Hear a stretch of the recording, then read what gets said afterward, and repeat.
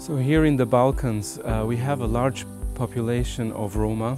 Roma have come at some point in history from India, and they have been always a low-caste people, and they're disenfranchised, they're looked down upon, discriminated. We often see them being in very, very poor conditions. These are actually the poorest people in Europe, and they grow up in miserable places and with chronic diseases. So it's not enough just to hear the gospel of salvation. They need to hear the gospel of the kingdom, meaning God's rule can enter their lives and things can change. So there's a phrase, people say the gospel lifts. And in many places we haven't seen that yet. So we're thinking, why hasn't the gospel lifted them yet? The reason why that didn't happen is because often we only preach the gospel of salvation. Come to Christ and you're saved. Yes, but that's the beginning point. And then we have to take it a step further and have to adapt a biblical worldview of work, of how we treat one another, how we treat the soil, how we work, and so on.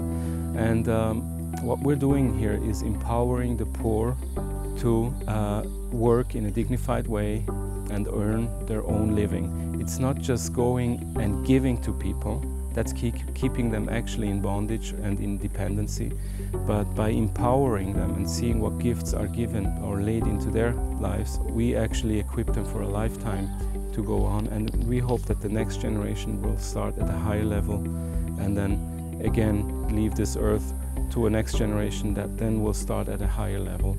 And throughout the generations we believe we will see change. Our goal is always to have these places self-sustaining. And in this particular hub we started a lot of agricultural work. We planted almond trees, fruit trees, we have lots of berries, and we've been studying what kind of berries are really healthy for people, because we believe God has put a lot of good stuff into His nature. And actually the way we eat will determine how we feel. And so we want to put in good stuff, rather this processed bad stuff that is sold.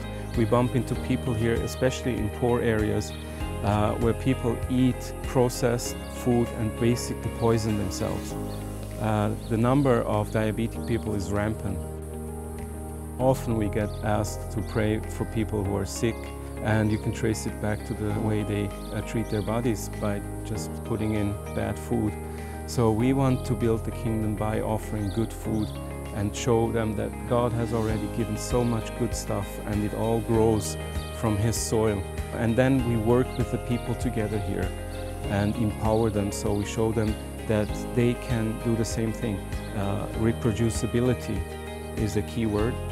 Everything we do needs to be reproducible by the people, by the locals here. And so we're trying to find simple solutions to certain problems they have. And we have also animals that we're growing here.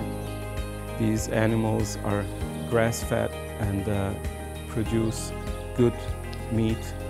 And that's the way we believe that we will have a healthy balance and show people how they can have an income on the soil that they live.